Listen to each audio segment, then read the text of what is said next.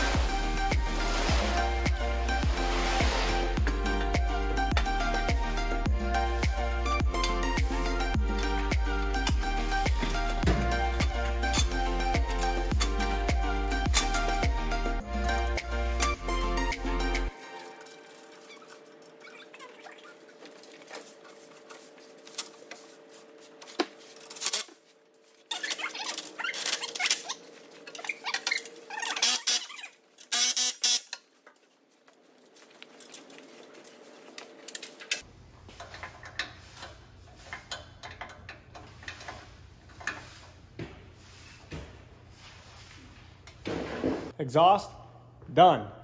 Check that off the list. Down pipe, bolted up. Mid pipe, bolted up. Good to go. O2 sensor, wideband sensor, tightened. So that is done. Car is back down, and now we're going to be multitasking.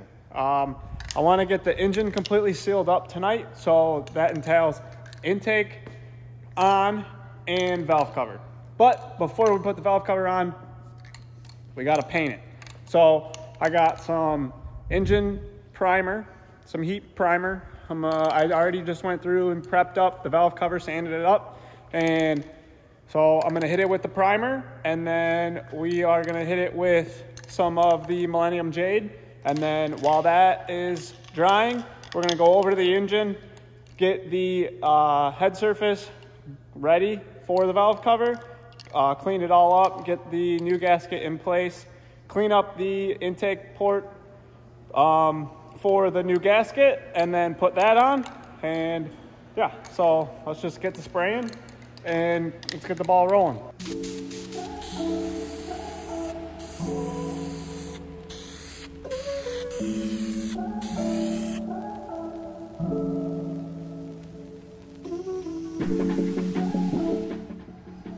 I always like to take a little bit of Scotch-Brite and brake clean. You just spray Scotch-Brite down with the brake clean, and then just go around the mating surface real quick just to clean up any of the corrosion or anything, just because it's aluminum. There's always a little bit of junk that's left there, just to help give the gasket a little bit more better surface to bite to and to hold. So I've never had any issues doing it this way. You really just want the mating surfaces to be as clean as possible, so there's no bumps or imperfections between the gaskets and whatever you're sealing. So I'm just gonna go ahead real quick, hit this, and then we'll do the exact same on the cylinder head, and then we'll bolt it up.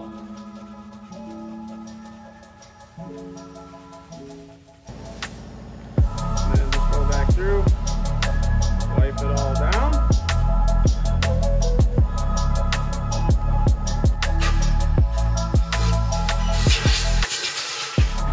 Alright, and now come over to the head, do the exact same thing. And I just cut a new piece of Scotch-Brite for the head. Maybe where gloves will be able to cut. Fingers burning now. I got 3 coats of primer on the valve cover, so now it's time for the actual color. We'll do a light coat on this right now, and then we'll throw the intake manifold on, and by the time we get that all tightened up, then we can go ahead and put another coat on that. So here we go.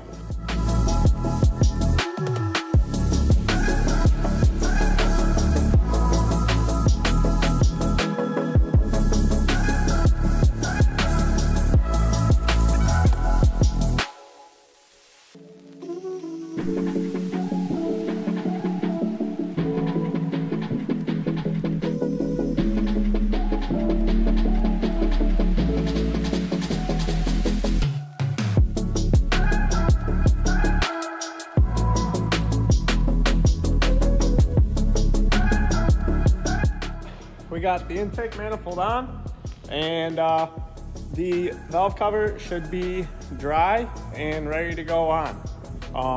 Let's go take a look. I think it came out pretty freaking good. The spray can is like spot on to the color, so like really stoked on that. But not bad. Not bad at all.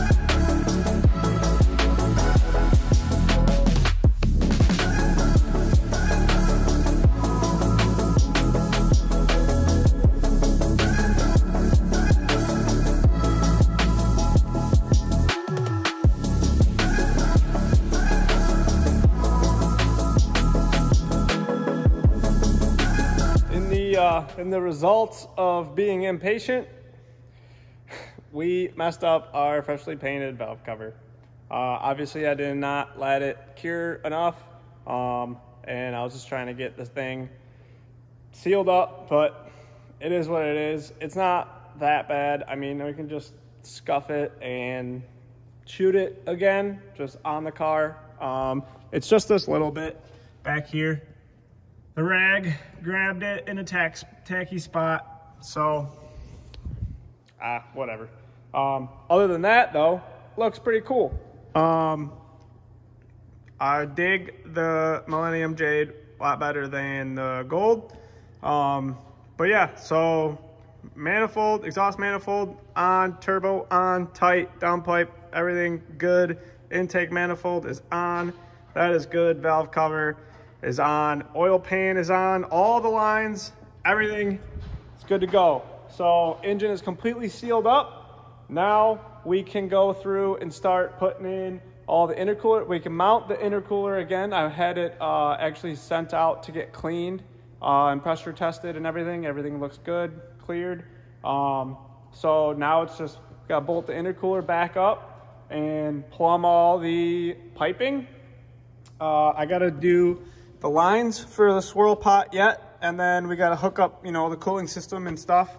But we're going to do all the air system first, and then we'll do the cooling system, and then we'll put oil in it and do we got to put the injectors in still, and then drain all the 93 out of the tank, put E85 in. We got to do the fuel pressure regulator. I took it off to get the manifold on.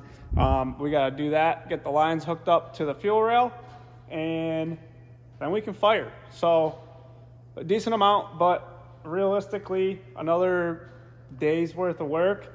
We'll be ready to fire this thing. So yeah, I'm freaking excited, dude. I can't wait to freaking turn the key on this thing. It's finally starting to come together, and super happy with the progress that I got tonight. But I'm gonna call it a night tonight, and then we'll pick up in the next day or two. Tomorrow's Sunday, so I might just chill out with the girlfriend and whatnot. But I'll catch you guys in a couple seconds, and we'll be banging out this intercooler piping.